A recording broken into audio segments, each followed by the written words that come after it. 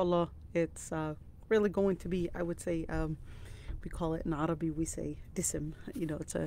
It's a very dense topic, inshallah, and we're talking about oppression um, in Islam, or maybe I should have said the oppression and injustice in Islam and what that means. Of course, we talked about last time the basis of immorality, and we said that the basis of immorality in Islam is really based on four different items. Number one is ignorance and arrogance, and the second was oppression, and the third was desires and anger. And we were going to be talking about each and every single one of these elements. So last week or last 2 weeks, we talked about arrogance and ignorance. And this week, inshallah, we'll be talking about oppression. And the reason why we're talking about immorality is really because you cannot define morality if you don't really define immorality with it. It actually comes along with understanding the different elements of what maintains justice. In order to define justice, you have to define injustice with it as well.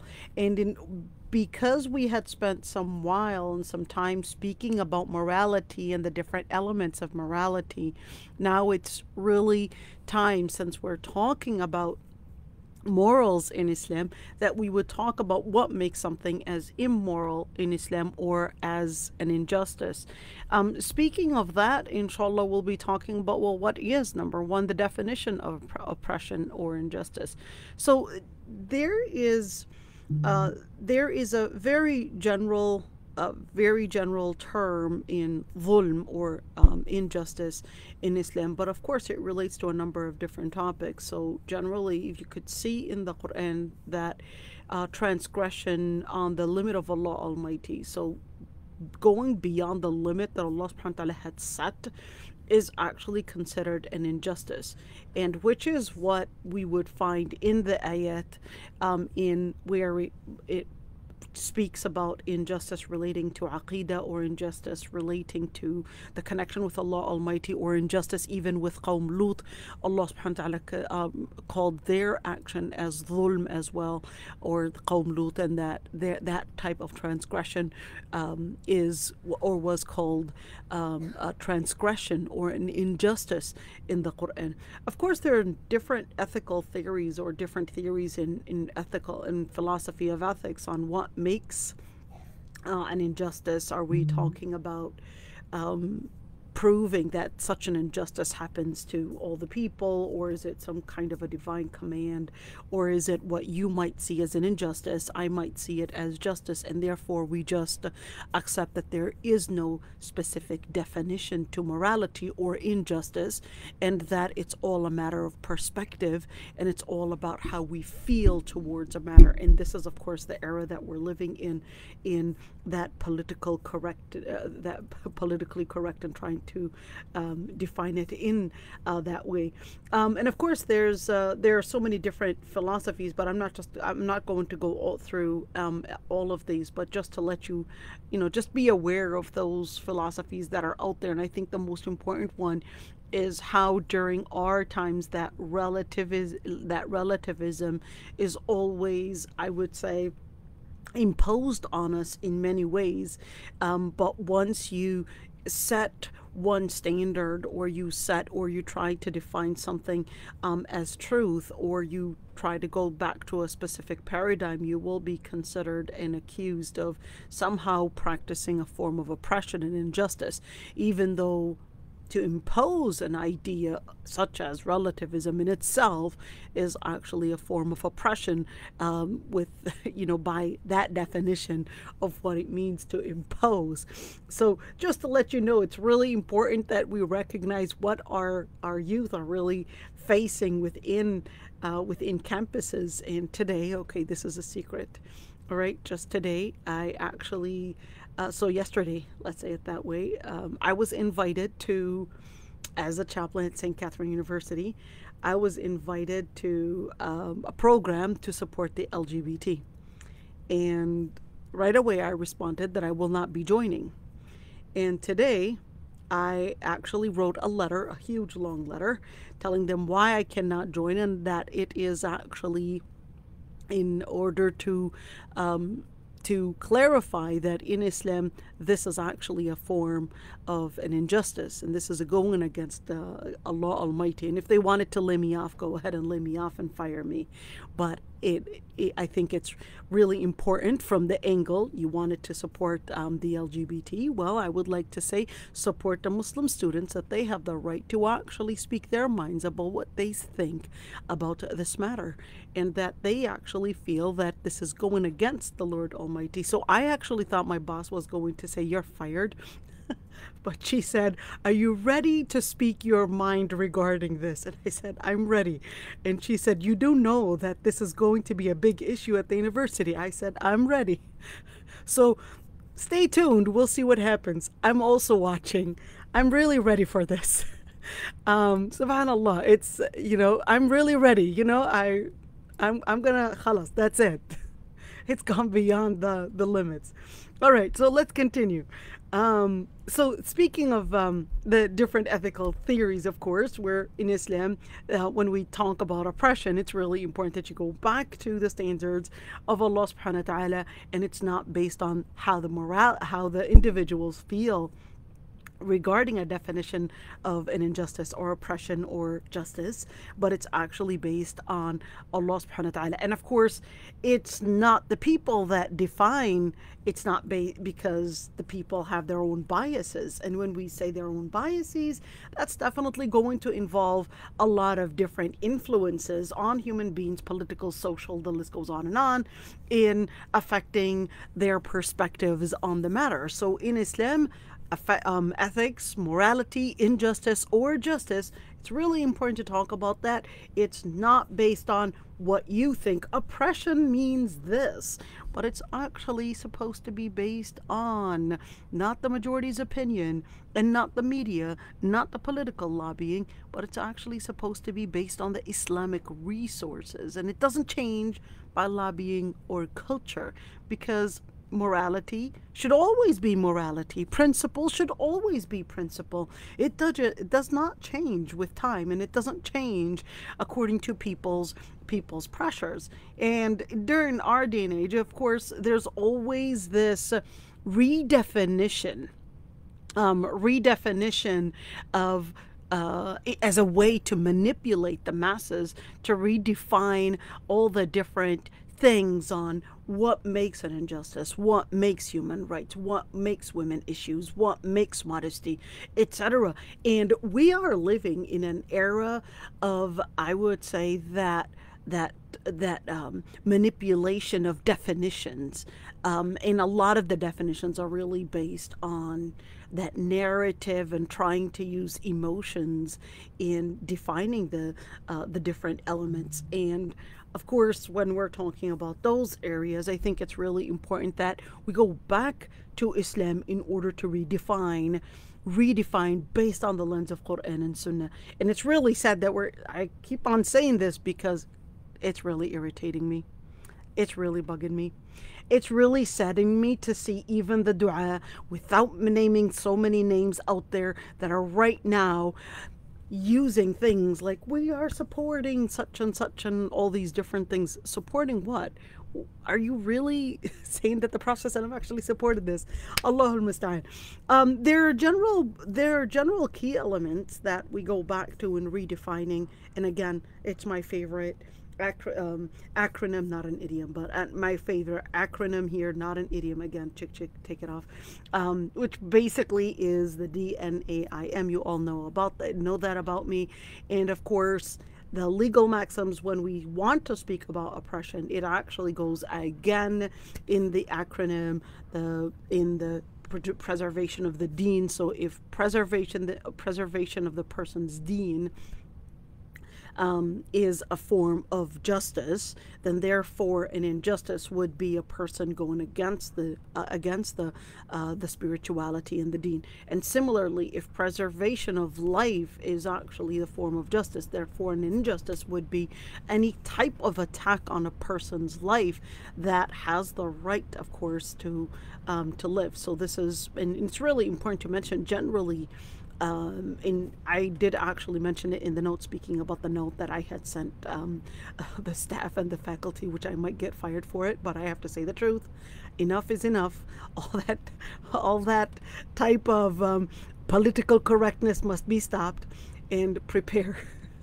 Anyhow, so um, there's this dichotomy that is practiced, that if you do not support, then therefore you mean to attack. Well, that's not necessarily the case, because we don't support drinking, and we definitely don't support all the undressing immodestly out in public, and we definitely don't support gambling, and we definitely don't support all those different haram things. But do we necessarily believe let's go and attack these people? Absolutely not. So advocacy and advocating for something, or saying that yes, we support, meaning they have the right to practice that, is actually against Islam. So when somebody is, when we're looking at, for example, mind, will anybody say that they support a person's right to take drugs? Absolutely not, because it's considered as illegal, and that's why they will say it's illegal and therefore it's not a right. So there we go. We go back to the redefining the things around us. So mind and preservation of the mind and its education, and of course, and that's why it's really important when we're talking about the indoctrination. The indoctrination that is happening right now in schools is actually a form of oppression. When we're talking about indoctrination, where it's bringing in the wrong information, or it is inducing a type of and this is real, you guys. This is real. Well, right now in schools, they're actually putting in these ideas, and I'm like never before. I mean, I went to American schools, I was in public schools like never before. I mean, just a couple years back when I was in 6th grade, a couple years back, wait a minute, I'm 42 right now. How many years is that? Anyhow, so you do your math and you do your calculation. Just a couple years, if anybody were to say and call somebody else a gay, or even hold hands, I remember this very well. There were two students, I even remember their names, Dwight Buckner and Jamal, forgot what his last name was. They were in my 6th grade classroom right here in Willow Lane in Brooklyn Center. One of them was just massaging the other one's back. And it was really just, they were 6th graders. And they actually got a detention. And even though he was just saying, "Oh, my back is so tired," and he just started massaging his back, and they got a detention. Think of just 6 years later, 6 years after that. So by the time I was in high school, in the study lounges, okay, in the study lounge, just 6 years later, in the study lounge, you had students speaking about how they are practicing their illicit behavior. Just 6 years difference. Yes, 6 years difference in terms of age, but it's also with a lot of influence from the media in how it changed a lot of those behaviors, and it really changed the way that the legal system works and the educational system works. And right now the educational system is nothing but an indoctrinating system, and we gotta say it. It's really important. If the du'a are afraid to say the truth, we're really in big trouble. We're really in big trouble. Allahul Musta'an.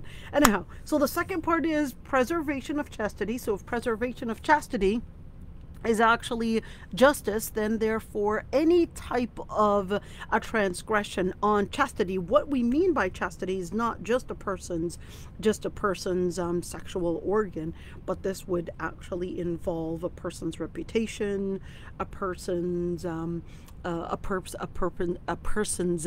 let's say private space, and of course that would also include the preservation of family, and where the person has the right to have a father, a mother. And if a person attacks, or let's say if a person cheats on the father or cheats on the mother or whatever, all right, that would, and let's say the child is born, then the father and the mother all right, they had committed a transgression on the or oppression and oppressing the child's rights to actually have a father and a mother on top of their heads, and instilling and making sure that they're getting their rights to the different needs that Allah subhanahu wa ta'ala had given them. So that would be that form of oppression. The final one is wealth. And it's really important that we would always consider and recognize that it's actually in this order.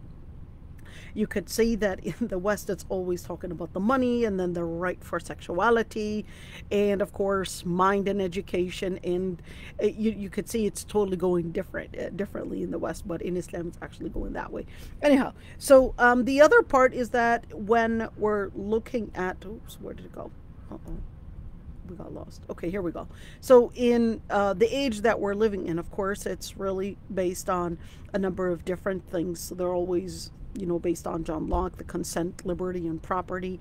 And of course, the different philosophies out there. I'm not going to go into them, but in Islam, when we're talking about universal maxim and what Allah subhanahu wa ta'ala had created within the laws, Allah subhanahu wa ta'ala created within nature, let's say it that way.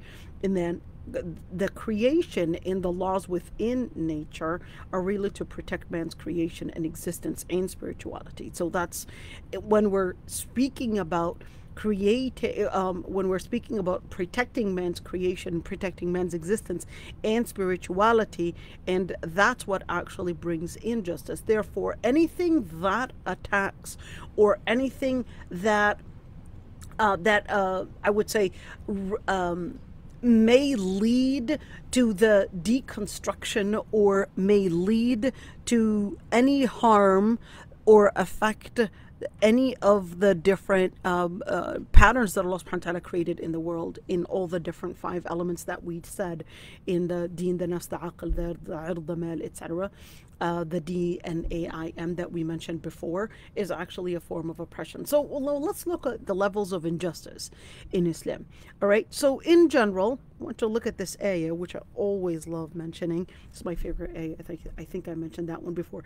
إن الله يأمر بالعدل والإحسان وإيتاء ذي القربى وينهى عن الفحشاء والمنكر والبغي يعظكم لعلكم تذكرون. So in general, Allah subhanahu wa ta'ala orders for justice, and if justice is not attained, all right, then you go for the second part, which is even a higher ranking type of a giving without waiting for something in response, where you give without waiting for something in return. So it's a different form of giving. This is justice, and adl is when there's something that equal shares, you're giving and taking. But al-ihsan is a higher level where you're not waiting for somebody to give you back, but you're actually giving without waiting for something in return. Same thing with ita idil qurba. The word ita, we mentioned it before, in where you are giving without waiting for something in return, and those are for their relatives. At the same time, the Lord Almighty forbids that one would commit any form of an aggression, any form of transgression, and any form of oppression.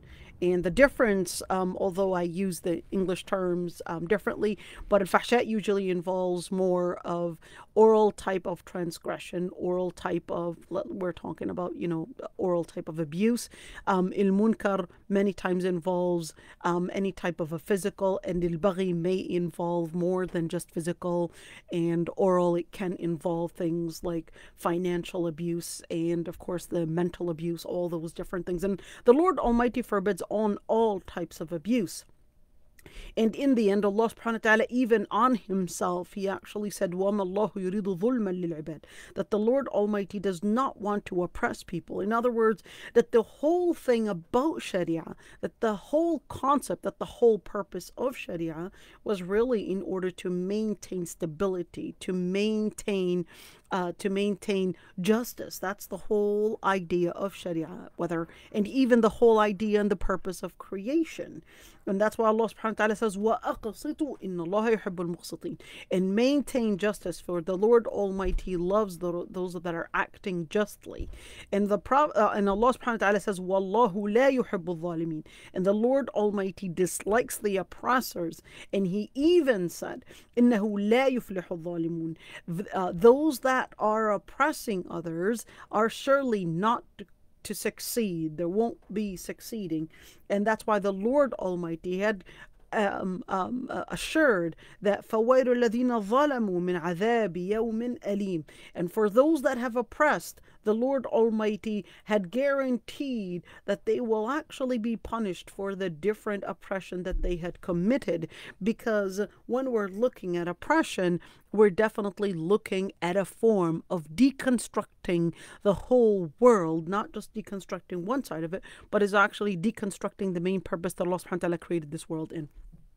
Now, what are the different levels of injustice? Speaking about injustice, the shirk is actually on top of the injustices, and which is why Allah subhanahu wa ta'ala says, Inna shirka la dhulmun azim. In fact, when the Prophet ﷺ named out the 7 major sins, when he named out the 7 major sins, he actually named the major sins. If you even look at the hadith, I wish that I had actually included it here. If you look at the hadith, the first thing that the Prophet ﷺ had actually mentioned was actually shirk, and then he went for qatl nafs, and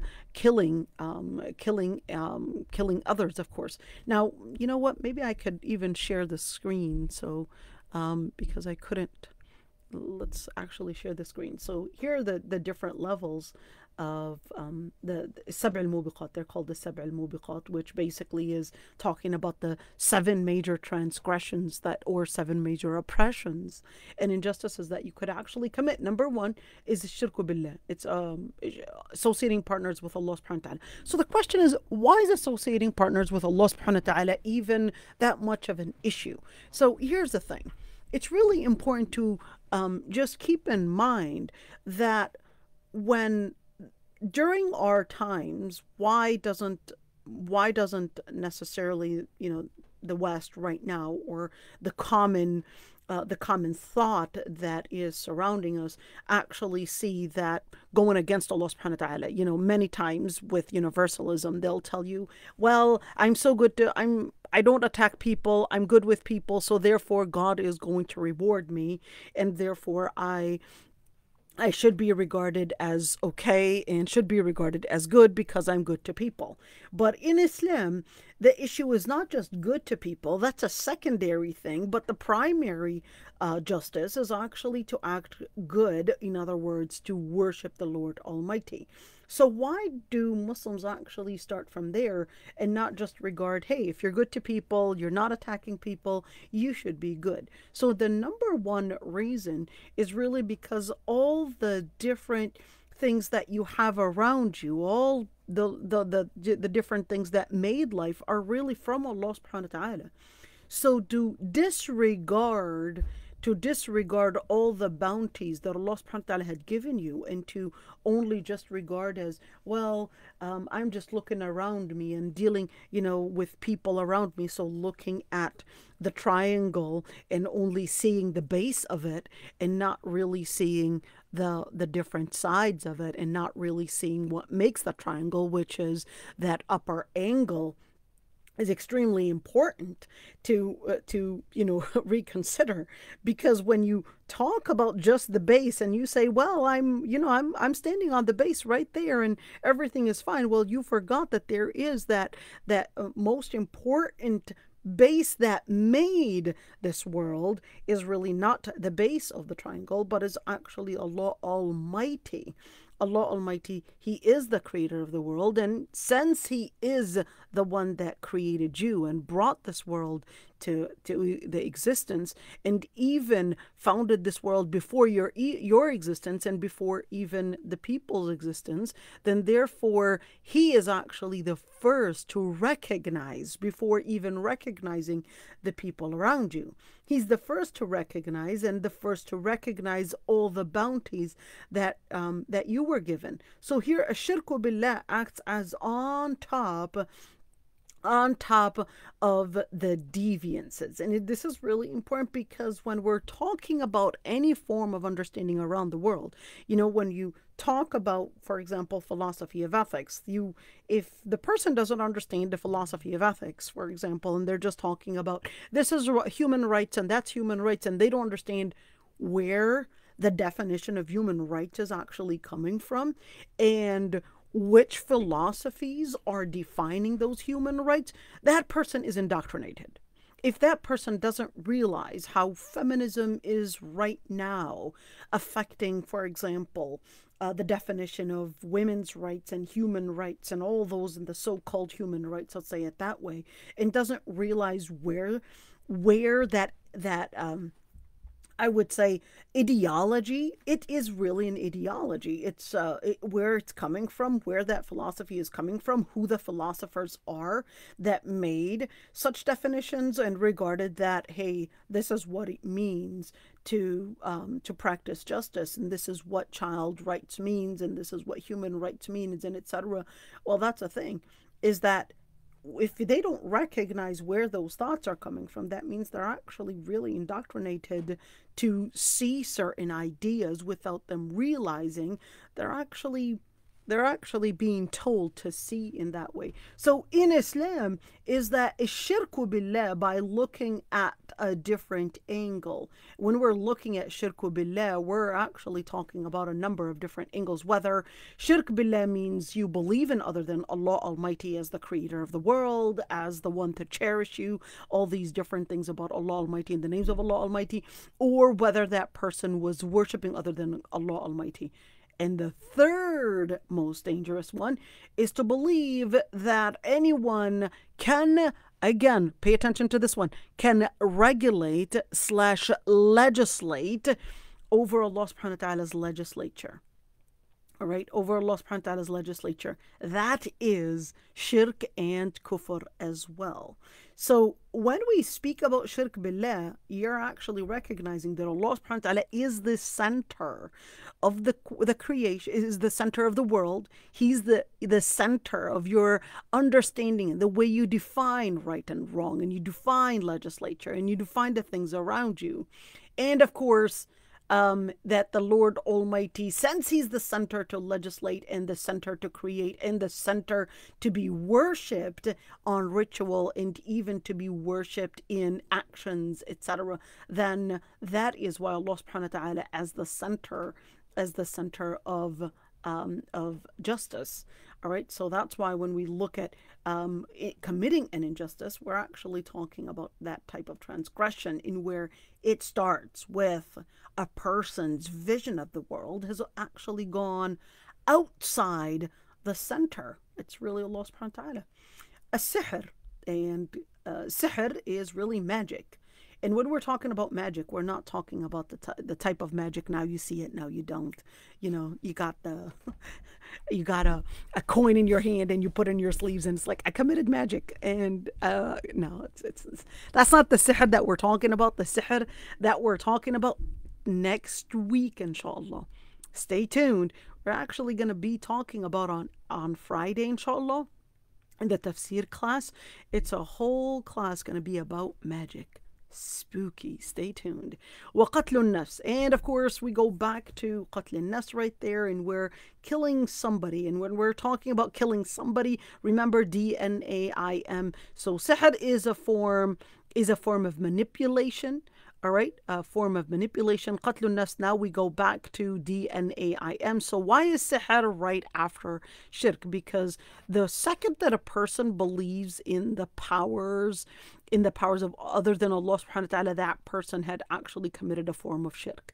All right, so the second one is preservation, the nafs, to remember. So attacking and transgressing the limits on somebody's life is going to be the second major injustice. So the second major injustice, and of course oppression. All right, وَأَكْلُ الرِّبَا, and using and going for interest and usury is the third one, and taking, of course, the wealth of the wealth of the orphans and the needy, because to them it actually is meaning not only just food, but it is actually meaning their own life. التولي يوم الزحف, it's basically speaking about departing the army when the army had actually been right in the heated spot of that attack. وقذف المحصنات, and قذف المحصنات is basically speaking about ruining the reputation of the women, the Muslim women that are actually bashful women. And of course, this is attacking a person's ird, a person's chastity. And let's go back to the slide that we were working on. All right, so the second form of abuse or injustice is abusing the parents. Allah subhanahu wa ta'ala says, وَقَضَى رَبُّكَ أَلَّا تَعْبُدُوا إِلَّا إِيَّاهُ وَبِالْوَالِدَيْنِ إِحْسَانًا, that the Lord Almighty had decreed that we would only worship Allah Almighty and to act and deal justly and kindly with parents. And the Prophet and Allah subhanahu wa ta'ala actually says, وَوَصَّيْنَا الْإِنسَانَ بِوَالِدَيْهِ حُسْنًا, that Allah Almighty had decreed that man would deal with both of his parents in good terms, and even if they would fight him to associate partners with Allah Almighty with what the he does not know of, then do not answer them and do not obey them in such. But at the end, the ayah continues. I didn't quote it here. Another ayah continues and actually says, وَصَاحِبْهُمَا فِي الدُّنْيَا مَعْرُوفًا. Allah Almighty actually says, so what does it mean to actually not abuse the parents? So abusing the parents, if the person is capable of buying the necessary elements for their parents, then therefore they are obligated to do so. لِيُنْفِقْ ذُو سَعَةٍ مِّن سَعَتِهِ, whoever is capable of paying or spending on those that he is responsible for, then they must spend based on their capacity and their ability, their financial capacity. And of course, there's a difference between when we're talking about mother and father, and that's a really simple and a fast hadith that everyone knows. When the man came to the Prophet ﷺ and said, who's the most one that deserves my respect / favoritism, if you'd want to say, and the Prophet ﷺ said, your mother. And he said, then who? Your mother. And then he said, then who? And he said, your mother, 3 times, and then finally said, your father. So what does really respecting or disrespecting parents really mean? So number 1 is kind words, and I want to read this ayah. So the ayah says, وَلَا تَقُلْ لَهُمَا أُفْ, and do not say uf to them. Now the word uf is really not a word. The word uf is more of a description.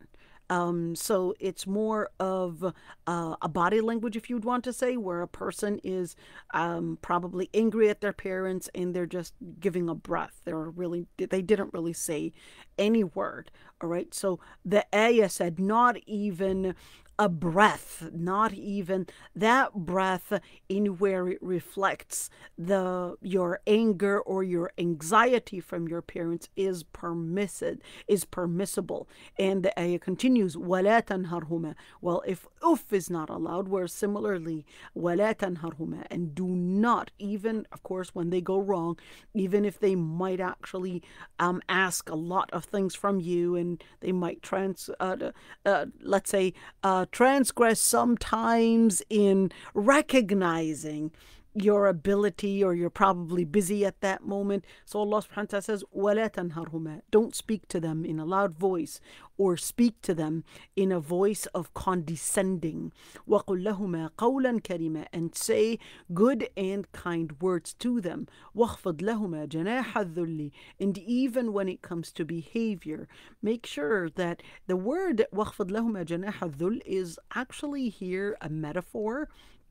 The metaphor, I'm going to say the literal word and then speak about the metaphor and what it really means.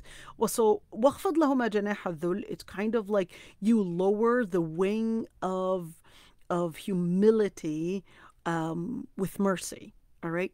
So, but really that's a metaphor, which actually means it's kind of like you are they were at one point like those birds that are trying to keep you inside and tuck you inside their wings. So now that they have gone older, Allah subhanahu wa ta'ala is telling you now it's your turn to tuck them under the wings of humility and mercy. So now it's switching around because your parents have gone older now, and it's really strange how when we get older, we do actually get colder. Our bodies start producing, I guess, less. Uh, we start getting colder, and there's so many different reasons, medically as to why we're starting to get colder, and we want more and more warm clothes, and we definitely need that warmth not only in the clothes but definitely need the warmth even in the mercy. And definitely the older you get, the more you start losing your temper, and that's the same thing. And where Allah subhanahu wa ta'ala is aware that when you get older you start losing your temper, so the ayah says, what وَخْفَضْ لَهُمَا جَنَاحَ الذُّلِّ. Just take that moment to show respect. Take that moment to show humility, because they're feeling that they had lost all their pride already. So don't show them and don't reflect that you have gone stronger and they have gone weaker. And that's why that ayah says, وَخْفِضْ لَهُمَا جَنَاحَ الذُّلِّ. At one point they were stronger.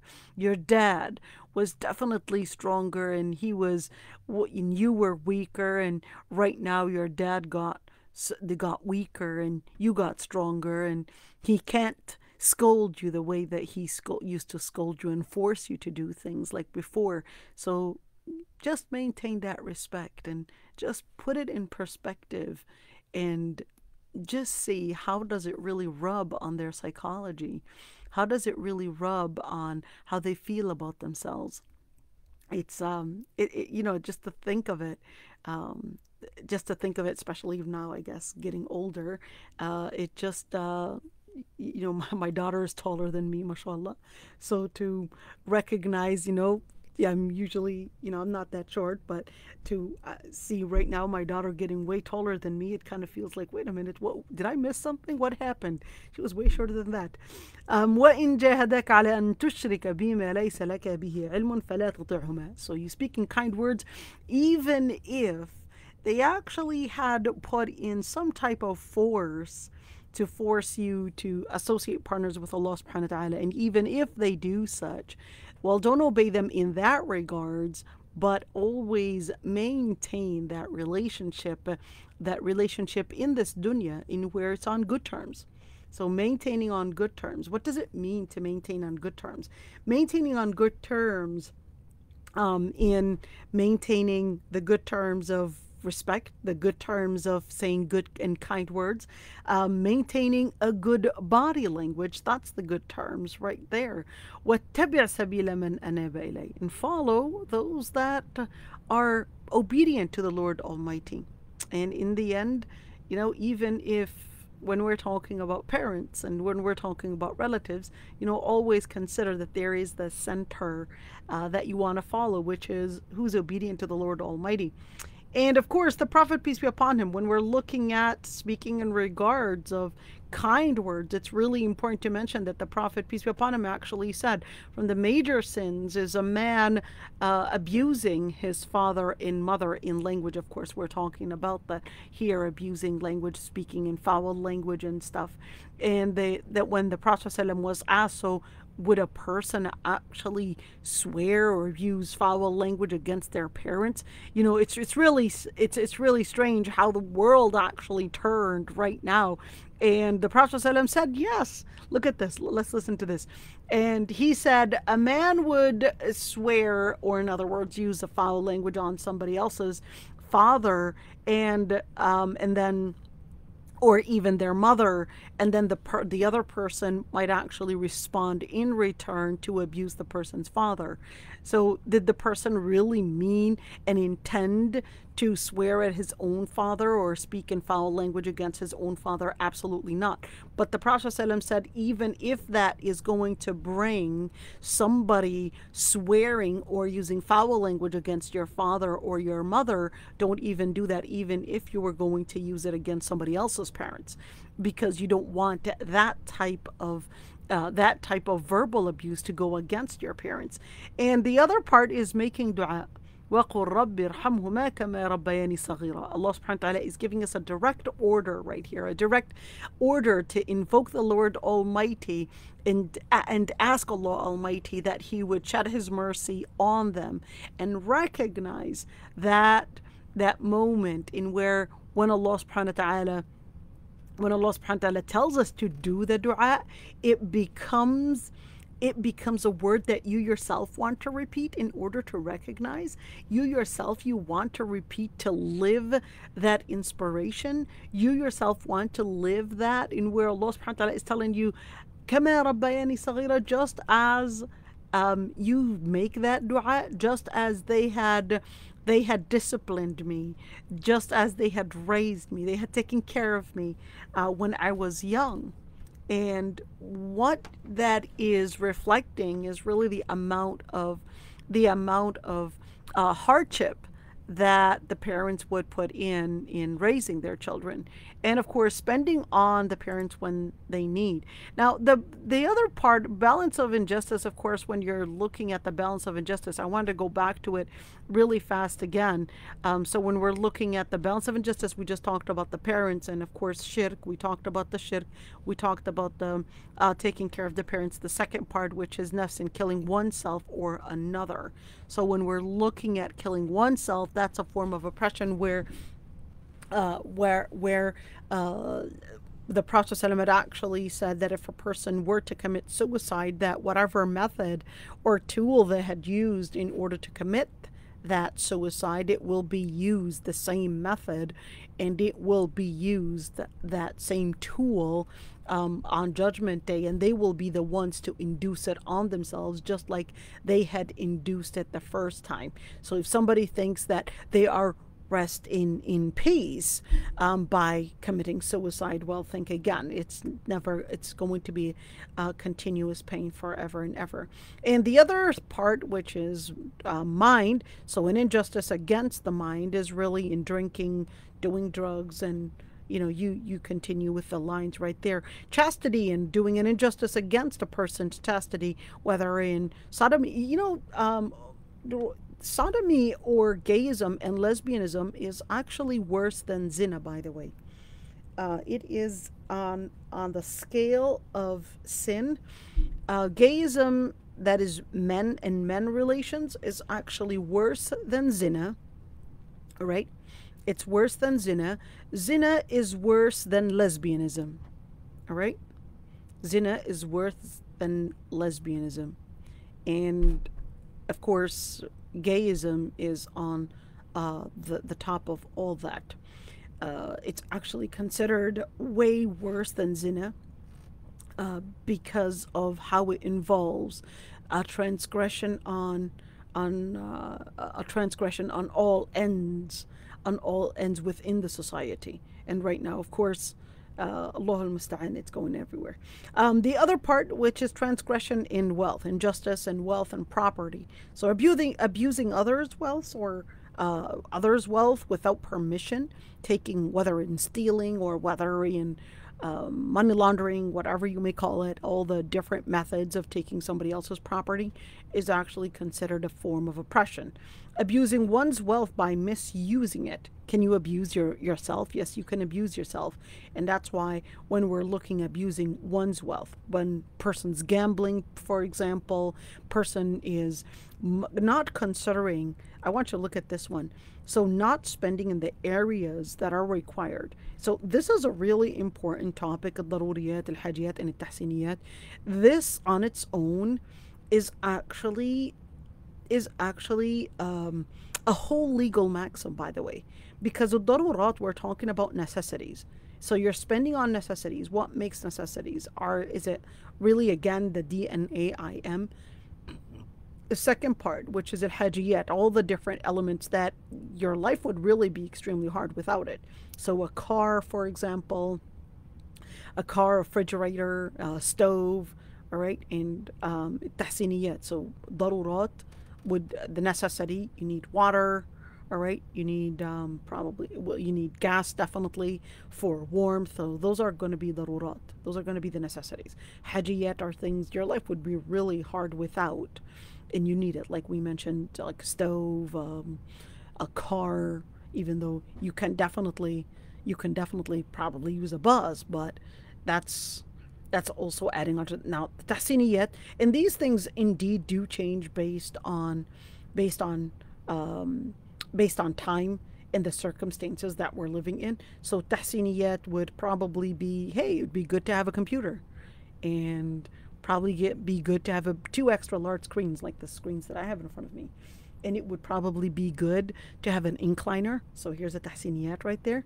Yeah, not just a couch, but an incliner with it. And yeah, I don't need just a table or a table. I also need coffee tables. So here, tahsiniyat. All right. So those are just different things. But of course, I'm not saying that this is misusing the wealth. But I think it's, it's really worthy of mention to probably make just a whole lecture on that. And it does actually change from one person to another. So who and what defines injustice? So the general concept is that Allah subhanahu wa ta'ala had created the world, therefore he has the right to define the limitations of things and how they function, and that is from the heavens to the smallest matter. I wanted to quote this ayah. Ar-Rahman, the Lord Almighty, the most merciful, he taught the Quran, he created man, he taught man intellect, in other words, gave him the ability to process ideas, to speak, to articulate. And the sun and the moon are in full rotation, in complete rotation. In Najm is not actually, they're not the stars. In Najm are actually the plants that grow. What do you say that? I'm using my hand. It's like, yeah, as if you guys can see me. So the plants that grow on the ground, kind of like cucumbers. What else? Cucumbers grows on ground. Watermelon grows on ground. Okay, so those are the najm. Shajar are basically the plants that grow. Creepers, there you go. So the shajar are basically the plants that grow upwards. So pomegranate trees, peach trees, oranges, apple trees. All right, so those are, and they're actually doing sujood.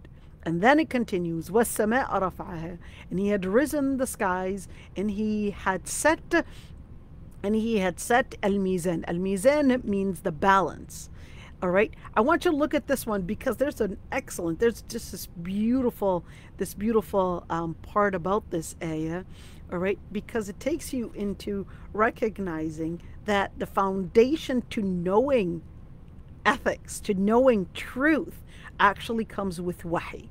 Well, that's the foundation to recognizing where and how we define the world. Remember, we talked about before the different resources for epistemology, and we said they're either going to be the dhann, which basically are speculations, or they're going to be based on the political pressure and slash the different lobbying, and of course the different hawa, the different desires that one has. And the third one was al-wahi. Remember that ayah we talked about, يَتَّبِعُونَ إِلَّا الظَّنَّ وَمَا تَهْوَى الْأَنفُسُ وَلَقَدْ جَاءَهُم مِّن رَّبِّهِمُ الْهُدَى. So that combined all the different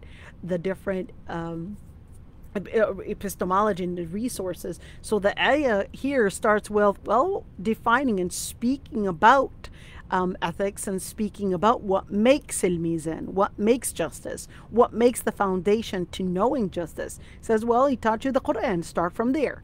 Now, go back to the foundation of your creation. Well, you were created, he created you, and he taught you that articulation, the description of things. Your intellect was actually part of the dimension. And the other thing, well, you are one piece as a human being. You are just one piece within this whole world, within this whole galaxy, within this whole creation. Well, there's an order. The order is not just in you as a creature, you're just part of the system. Ash-Shams, the sun, the moon are going into a specific pattern and system. In other words, from the sun to the moon, they're going into a pattern. From the tree to the creepers to the trees, they're also submitting to their Lord Almighty in prostration. To the skies and all the things that were going to be going underneath it follow one rule, in where it is a rule where the Lord Almighty had set a pattern to it, set a certain paradigm, set justice, set a certain limit to it. ألا تطغوا في الميزان. So do not exceed the level, do not go beyond the pattern that the Lord Almighty had set, and make sure you live the very limits of it. Make sure that you stand up to the principle of the wazn, of the limits that the Lord Almighty had set in practicing justice. ولا تخسروا الميزان.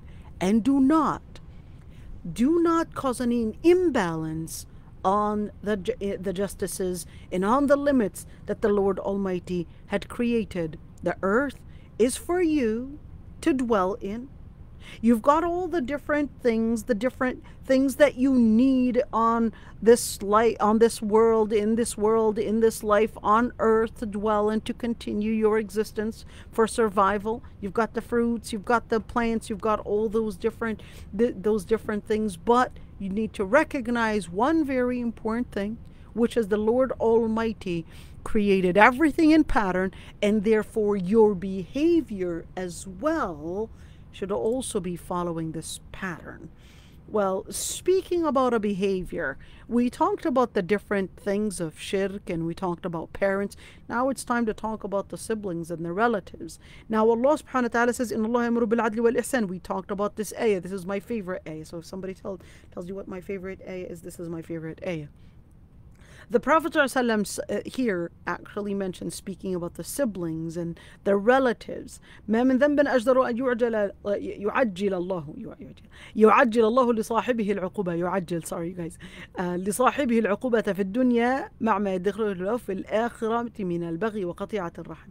In other words, there's no other sin where Allah subhanahu wa ta'ala will anticipate the punishment for them in this dunya, even though He had kept for them a lot of punishment in the akhirah, more than oppression and ostracizing and leaving Rahim. What is a Rahim?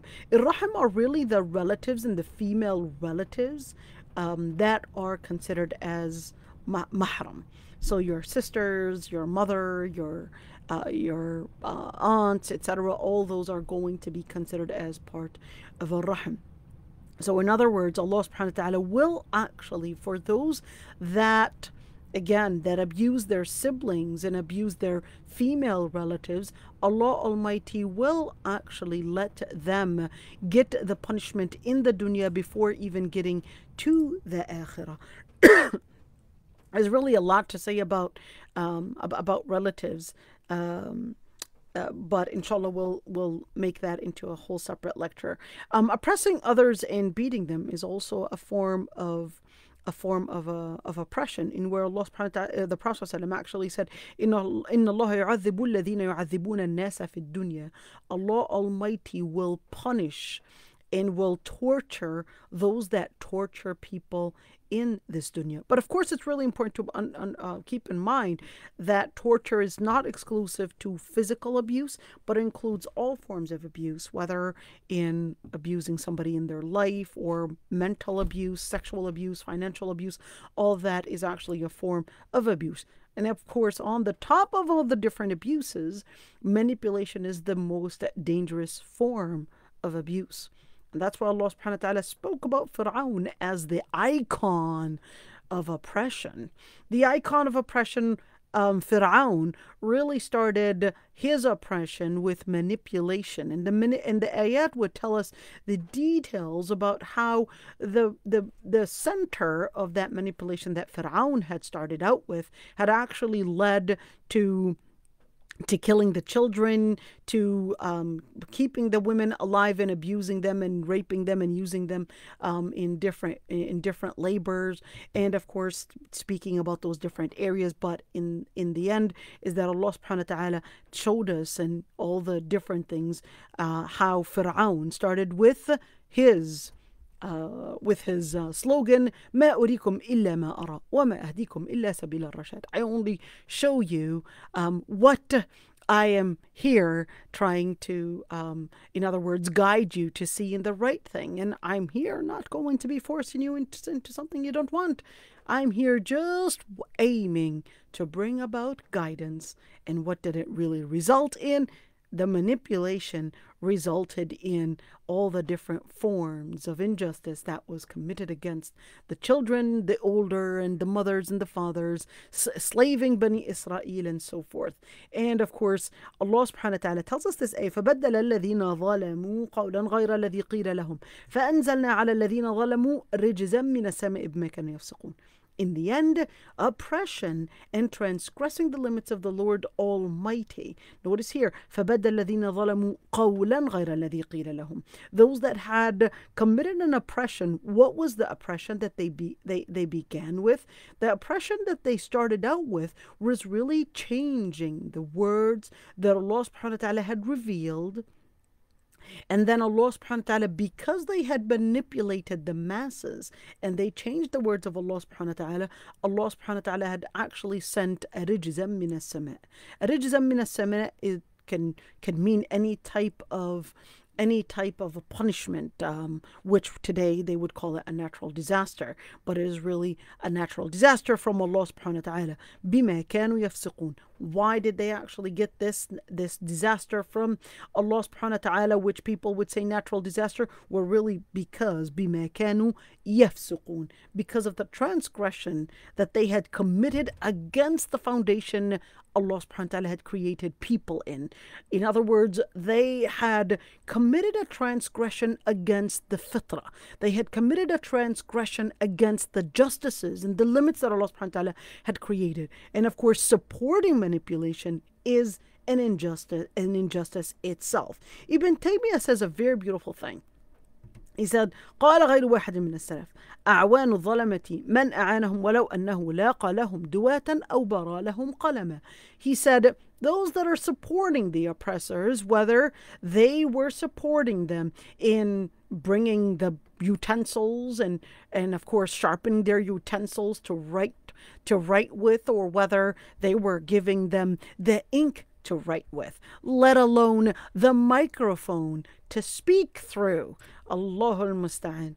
Injustice, of course, leads to chaos in the end, and which is why Allah subhanahu wa ta'ala says right there that in the end is that Allah subhanahu wa ta'ala, for the injustices that Fir'aun had committed, Allah subhanahu wa ta'ala had actually punished those and those that were supporting them. Why? Because not that Allah subhanahu wa ta'ala oppressed them, but they actually walked the path of oppression, and the path of oppression leads to different chaos and will definitely lead to their own chaos. In the end, they will be the ones to have actually brought all this chaos and all this destruction to themselves. Why doesn't Allah subhanahu wa ta'ala end oppression by punishing the oppressors right away? Allah subhanahu wa ta'ala says, all right, ولو يؤاخذ الله الناس بظلمهم ما ترك عليها من دابة ولكن يؤخرهم إلى أجل مسمى. Allah Almighty says, if He would have wanted to hold people accountable with all the transgression that they were committing, that He would not have left anyone on the face of earth, that is. But Allah subhanahu wa ta'ala delays them to a certain appointed time. So what does that really mean? Allah subhanahu wa ta'ala gives mercy, in other words, delays the people to give them, because of his mercy, he actually delays them to give them the chance to repent. And it's also a nobility for those that want to stand in correcting wronghood.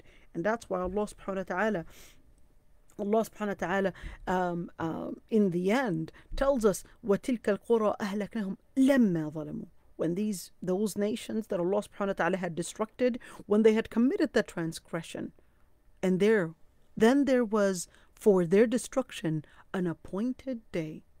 And in the end, the Lord Almighty says, إِنَّمَا نُمْلِي لَهُمْ لِيَزْدَادُوا إِثْمًا. We're just giving them the time, giving them that time in order for them, of course, giving them the time to repent. But this is لِيَزْدَادُوا إِثْمًا. It doesn't mean that Allah subhanahu wa ta'ala wants them to increase in the oppression, but they actually thought that here we're taking more time. I guess, according to them, this is actually a sign that God is accepting and God is content over what we do. So am I responsible for the oppression that surrounds me? So here's the thing. Allah subhanahu wa ta'ala says, وَمَا أَصَابَكُم مِّن مُّصِيبَةٍ فَبِمَا كَسَبَتْ أَيْدِيكُم. For every single oppression that you go through, you actually were the one to hold responsibility. Wait a minute. So when somebody's oppressing me, I hold responsibility? Not too fast. The answer is not complete. Allah subhanahu wa ta'ala says, إِنَّ اللَّهَ لَا يُغَيِّرُ مَا بِقَوْمٍ حَتَّى يُغَيِّرُوا مَا بِأَنفُسِهِمْ. You have to uplift the oppression around you, that surround you, whatever power that you have, in whatever capacity that you have. And Allah subhanahu wa ta'ala tells us that your situation, the situation, whether you were a victim or whether you are seeing the oppression and the injustice around you, it really starts with changing the idea from within. How do you see yourself? How do you see oppression? How you define the things that surround you? This is the start. It starts with correcting on the inside. Once you correct it on the inside, then that will traject in different ways of how you're going to create the new atmosphere, the new situations, the new circumstances, to changing the injustice that surrounds us. And of course, in the end, if you weren't capable of changing the injustice, Allah subhanahu wa ta'ala, إِنَّمَا يُؤَخِّرُهُمْ لِيَوْمٍ تَشْخَصُ فِيهِ الْأَبْصَارِ. He just delays those people for a day when people will be in complete stare because of fear. Now, here's the thing, is that you still have to do your form of, let's say your form and your responsibility of change in order to bring about the circumstances to make a difference and change the situation. And which is why you could see in this ayah, فَلَمَّا نَسُوا مَا ذُكِّرُوا بِهِ أَنْجَيْنَا الَّذِينَ يَنْهَوْنَ عَنِ السُّوءِ. So even if you are seeing everyone's following a certain direction, you be the pioneer to speak up the truth, even when everyone else is becoming weak or afraid to say the truth. And that's why Allah subhanahu wa ta'ala says, when they had forgotten what they were reminded of, in other words, Allah subhanahu wa ta'ala's words and the principles and the sharia that He had sent. The only ones that were saved were the ones that were preventing and ordering others and giving the others the reminder that they should not do falsehood. How do I relate to oppression? So, well, there are a number of different things. The Prophet ﷺ, you could see this hadith from Abu Sa'id al-Khudri. He actually said that he heard the Prophet ﷺ say, whoever sees any wrongdoing, then they should change it with their hand. If they cannot, then with their tongue. If they cannot, then with their hearts. And that is the least of faith. So what does that really mean? When we're looking at changing with yad, that actually means changing with power. If you had the power to speak up, to change, to enforce and implement the law, then do so. If you don't have the power to do so, then speak about it, inform, educate about it with your tongue. Tongue includes with your writing, and of course videos, etc. And that is by making the change. It's so sad now we're right now seeing dua that are saying, let's not use convincing, and that's a failed method. La ilaha illallah. A failed method. Wasn't that what the prophets were doing? Now we're seeing dua telling us don't even try using that method. Ashhadu bi anna Muhammadan Nabi. La ilaha illallah. All right, the final thing is, if you can't do it, then, well, you're afraid to do it, then at least do it with your hearts. Now, when we're looking at people's rights in general, the Prophet ﷺ actually said, لَتُؤَدَّنَ الْحُقُوقَ إِلَىٰ أَهْلِهَا يَوْمَ الْقِيَامَةِ. And this is really important, that when we're talking about justice, Allah, the Prophet ﷺ, not Allah, but the Prophet ﷺ actually said that giving people the rights, you have to do it in this dunya, but in the akhirah, if it's not done, Allah subhanahu wa ta'ala will not only make people and force people to give other people their rights, but he'll even force even the sheep that don't have horns to actually get their rights from the ones that have horns. So what does it mean to give people their rights? Well, you want to remember that a person's life, when we say damuhu, this is a hadith. Damuhu actually means a person's life. Remember D-N-A-I-M? So here we go. The person's life is sacred. A person's reputation and sexuality and chastity and family is sacred. And the person's wealth is sacred. And therefore, attacking on either any of those D-N-A-I-M, the deen, the nas, the ard, the mal, the aql, the ard, the mal, is actually a form of oppression. What about if the law actually protected my claim of right? Well, the Prophet ﷺ actually said that you come to me and وَلَعَلَّ بَعْضَكُمْ أَن يَكُونَ أَلْحَنَ بِحُجَّتِهِ مِنْ بَعْضٍ. And some of you might be more eloquent than others in defending and advocating for their rights, probably more than the other person that is on the other side. فَأَقْضِي لَهُ عَلَى نَحْوِ مَا أَسْمَعُ. And I might rule for him based on what I was hearing. فمن قطعت له من حق أخيه شيئا فإنما أقطع له قطعة من النار. Whoever I ruled for from his brother's rights, then as if I had just taken a piece of hellfire and had given it to him. This hadith is actually muttafaqun alayh, which means it's authentic, the highest level of authenticity. Now, there's really a lot to say, but I hope I wasn't too much in details, or I didn't. Of course, there are definitely going to be some repeated items, but inshallah, hopefully, it will still be okay to do. So, if there are any questions, or if somebody wants to comment on anything, go ahead.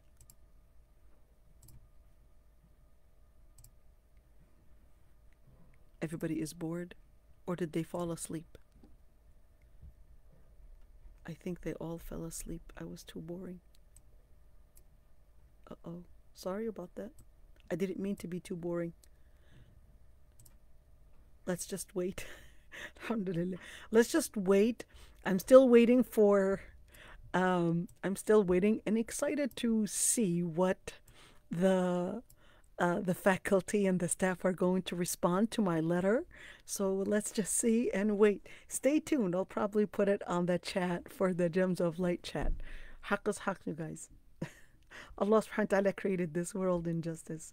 We can't speak of justice if we don't know and we don't stand up to justice. We have to stand up to it by first educating others about it. If we ourselves are too afraid to speak it, then the pioneers have failed us.